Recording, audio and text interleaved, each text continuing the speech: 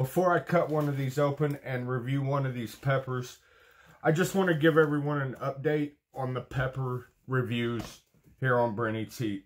I got my last box of peppers from Jason Beard. A huge box from Clayton Hollingsworth out of Georgia. They're both in my freezer.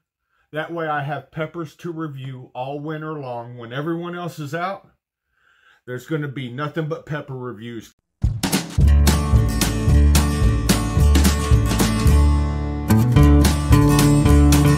Guys, what's up and welcome back to another not so luxurious episode of Brent Eats Heat.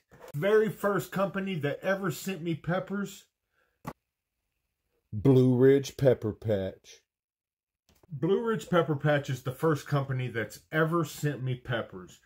The first box I got from them, all I had to do was pay the shipping. They sent me the peppers for free. And then the second box they sent me, I didn't pay for the peppers or the shipping. They just sent it to me. Kind of like they did with this box. So Blue Ridge Pepper Patch has a special place in my heart. Let's get this box cut open and see what they sent me.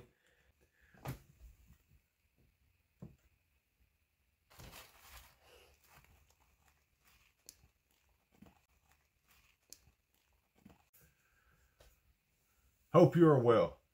I added extra ahi fantasy and serrano in case you wanted to use them in a recipe. We've also started carrying spicy products on our website this year. Things like hot honey, spicy salts, and hot mustard. Ahi fantasy pepper Scoville heat units. 5,000 to 10,000 Scoville heat units. According to Baker Creek Seeds, this pepper was bred in Finland over 5 years.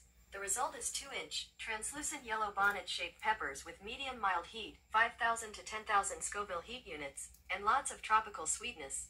A very approachable little pepper that is great when eaten out of hand in the garden or when used in cooking. Or on a YouTube channel called Brent Eats Heat. Let's get this pepper cut open to see what the inside looks like.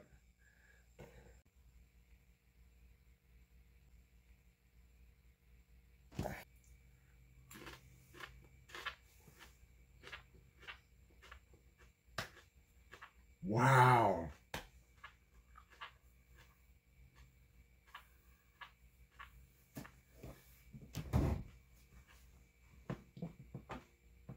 Wow.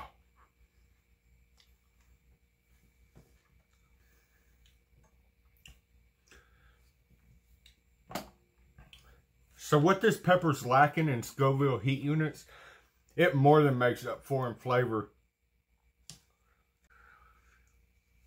Like a sweet like an orange or sweet like a strawberry type sweet going on here. My heat's not even at a 1.